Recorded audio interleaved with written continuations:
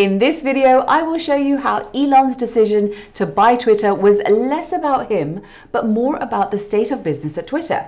Let me explain to you how. Hello and welcome to season 2 on the channel, the one where you start building a fundamentally stronger business. I suggest you subscribe, or this puppy gets it.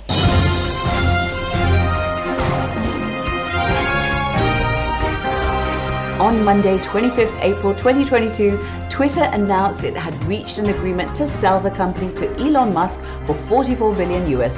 What this means is Musk will pay $54.20 cash per share and will take the San Francisco-based company private. Now, although the deal is charted to go through by 24th of October this year, the truth is a lot can happen between now and then. At the moment, all that has happened is that the board has approved the transaction and agreed to recommend it to the current stockholders, who are the real decision makers of whether the purchase will happen or not. Over the next 3 to 6 months, it's totally expected that the bid will be tested not only by the shareholder vote, but also regulatory checks, potential government interference because they love Elon, and the risk of competing bids. Where if the Twitter board receive a bid that's even a few cents higher than the offer made by Musk, they would be duty bound to accept it and present that to the shareholders also. So it's totally fair to say that there are a lot of hurdles still to come that Elon has to navigate. The biggest test for this deal, though, it seems, is in the court of public opinion. Think about it. It's the richest person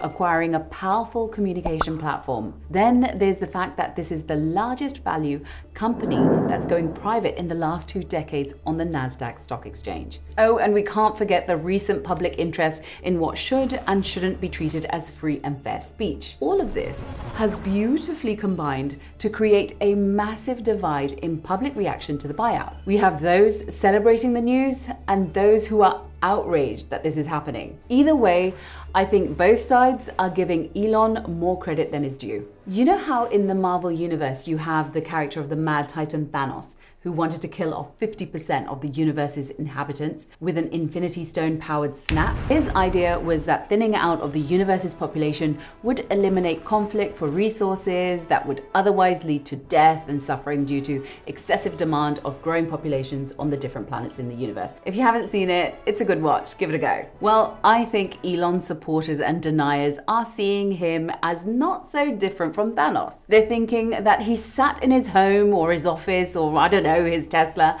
and has somehow masterminded this eccentric plan to buy out Twitter and change the world. Whether it's for good or bad, that depends on which side of the fence that you're sitting on, but either way, the sentiment is that he's independently masterminded this whole chain of events. Now, whilst this all makes for great entertainment and a global media frenzy, I think Elon and his buyout have been miscast as the defining cause, much like Thanos' snap. I am inevitable. In fact, I strongly feel that Elon's decision to make that offer was less a genius plan, but more a reaction to who and what Twitter is as a business today. See, whilst most of us have a familiarity with Twitter, especially courtesy of Trump's blazing performance during his presidential term, Twitter hasn't necessarily been doing as well as we would all assume. In fact, since its incorporation in 2006 and it going public in 2013, Twitter has posted a net loss every year except 2018 and 2019, when it made a profit of just over $1 billion. Just over $1 billion, she says. That's a lot of money, I get it. But considering in the scheme of things, it's not that much. After this, however, the business was unfortunately back to its loss-making ways. In 2021, Twitter's annual net loss amounted to $221 million US. Whilst this is a significant decrease from the $1.4 billion loss in 2020, I'm still wondering that Musk's $44 billion buyout is most definitely generous. Twitter's monthly active users hasn't had any major growth since 2015,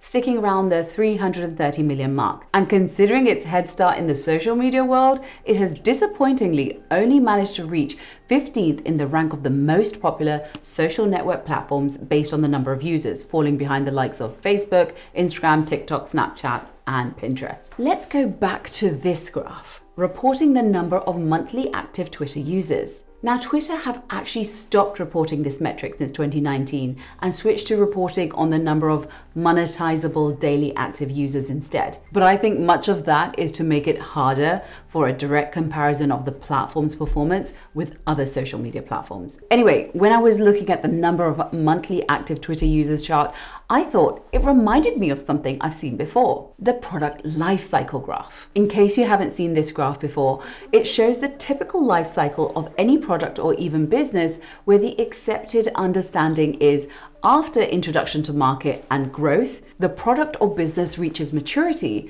after which it declines into irrelevance. Now, there's no saying how long a business could stay in each stage. I mean, companies like Coca-Cola, McDonald's, Google, Apple, most of them are definitely operating in the mature business phase for many years. Looking at the Twitter's monthly active users chart, it's easy to see that Twitter too is straddling a period of business maturity. Now, when a business finds itself in this space, it has three choices. One, use its energy to stay in the maturity phase and bank on brand loyalty and brand power to retain customers. In this option, you use all your resources to bat away competitors for as long as possible.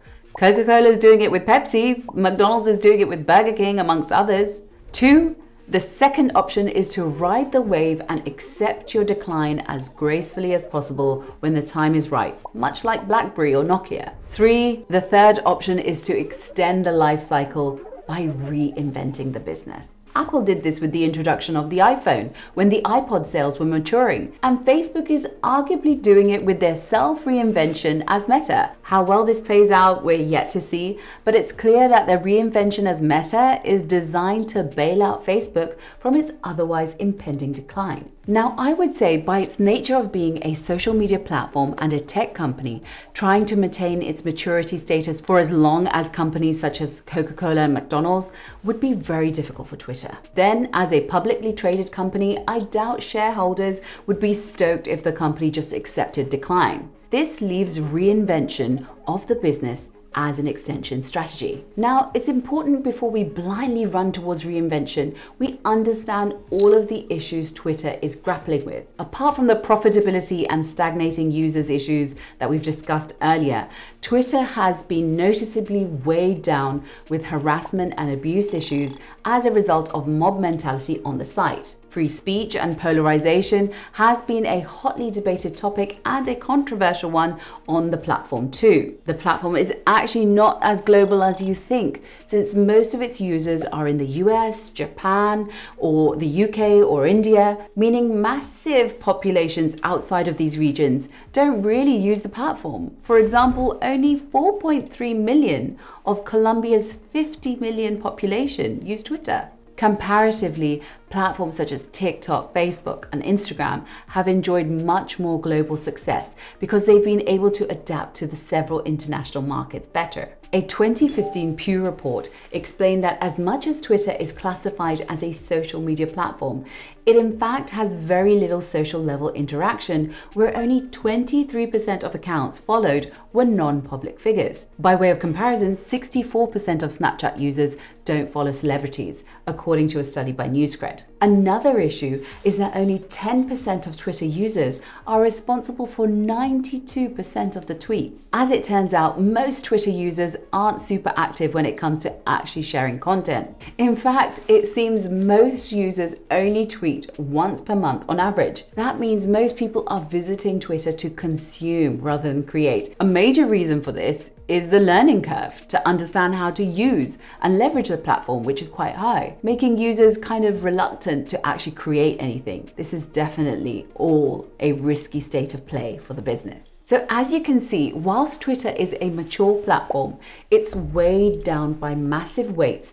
that will sink any half-assed attempt to reinvent the business. In fact, I'm going to put my neck on the line and say that actually, as the business is structured today, there is no way a reinvention big enough could have been successfully executed by the team and the business that there is today. Unlike other tech businesses such as Facebook, Apple, Google, there is no one vision holder with any sort of sizable financial vested interest in the success in the business. In fact, board members of Twitter have such small stakes in the business that it's hard to conceive how they would have any appetite for a risky reinvention strategy. Take the CEO, Parag Agrawal, for instance. Apart from a few research internships at Microsoft and Yahoo, he's only ever worked at Twitter, where he started out as a software engineer in 2011, and then he was promoted to CTO in 2017 and CEO in 2021. So essentially, he's grown his experience in the very company climate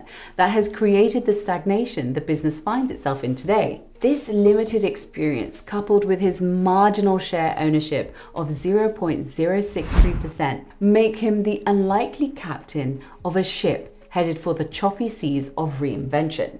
Enter Elon Musk. Now, I don't personally mind the guy, but I understand why some people are upset by his impending acquisition. This video isn't going to get into all of that, but let's look at what a person with his experience and track record can do for a business like Twitter. Well, I think this one tweet says it all. On March 25th, 2022, Elon set up a poll of his 82 million Twitter followers and discovered that 70% of the respondents believed that Twitter does not uphold the principles of free speech. Now, whether you believe the same or not, you cannot deny that in that one tweet, Elon engaged the imagination of so many. By going for the jugular, Elon showed what Twitter was missing most: vision. The sale of Twitter is less about Elon Musk and his ambitions and more about what Twitter is: an average performing social media platform that is stuck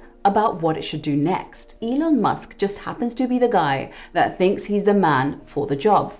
Fair play. I suggest you watch this video next to understand the product lifecycle graph in better detail. It will help you assess where your business sits and hopefully trigger you into action so Elon Thanos Musk doesn't come for your business next. Actually, saying that, I reckon some of you would love that. Yeah, you definitely would. See you in the next one.